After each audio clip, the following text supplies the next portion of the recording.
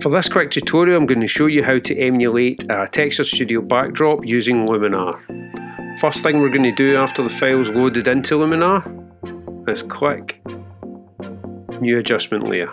Then add a filter. The filter you're going to use is Texture Overlay. Next thing you're going to do is load the texture.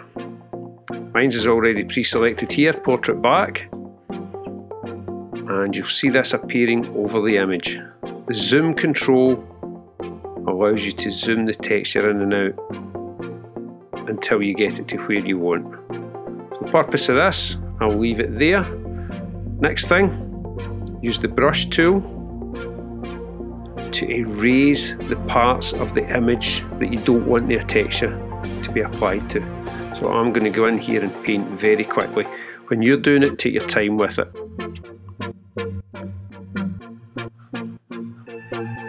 Using this method allows you to keep your backdrop collection to a minimum.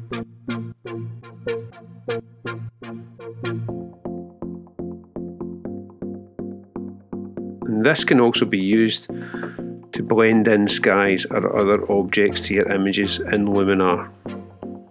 Just to check to see what I've painted and what I've missed, I'm going to check the mask tool. You can see there's a bit there, As I say, when you're doing it, take your time. And the brush size can be increased or decreased using the square brackets in your keyboard.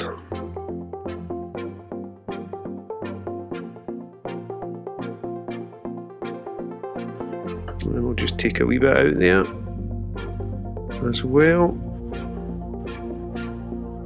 To say, I'm doing this quick, so you take your time.